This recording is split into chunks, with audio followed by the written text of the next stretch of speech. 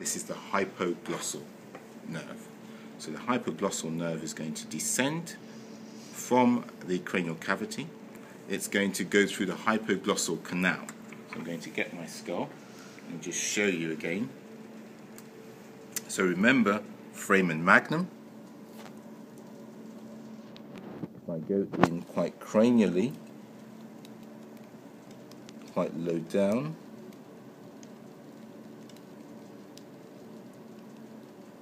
just have a look on this side to make sure it's working it right around. That's it. Okay, so can you see in there? Okay, I'm going to try and get you to have a view from here. You see where we're going in there. Other way. Yep. Okay. So that's the hypoglossal going down and finding the canal, which if I twist this around here, you'll see the canal, and it comes out anterior to the condyle, and then it makes its way quite a long route down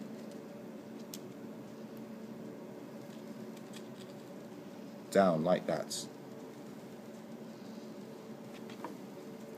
towards the mouth.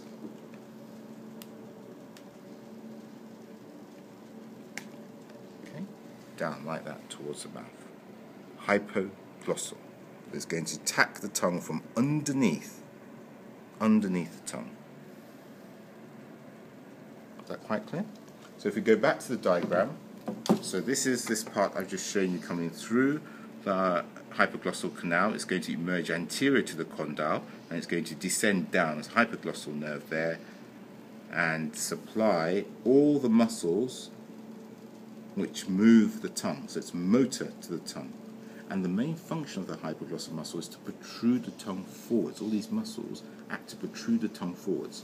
So if you get a lesion of the hypoglossal muscle, it means the side where you have the lesion, that side will not be able to protrude the tongue forwards, which means there's no push on that side forwards onto the tongue, which means the other side is more dominant. So the other side, so say on this side this nerve had a lesion, on the other side the nerve is still intact. That means this side has no push, so it comes backwards. The other side has more push, so it pushes over, and it pushes this one over towards you, like that. Okay? So the deviation is to the same side as the lesion. So the lesion's on this side, there's no push on this side.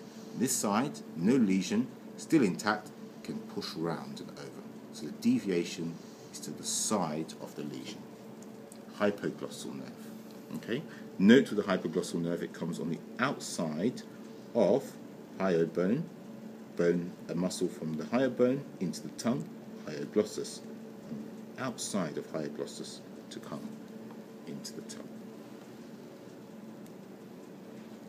And that completes our video for the cranial nerves, 1 to 12. So just to run through them again: number 1, olfactory; number 2, optic; number 3, oculomotor; number 4, trochlear; number 5, trigeminal; number 6, abducens; number 7, facial; number 8, vestibulocochlear; number 9, glossopharyngeal; number 10, vagus; number 11, the accessory of the handbag; and number 12,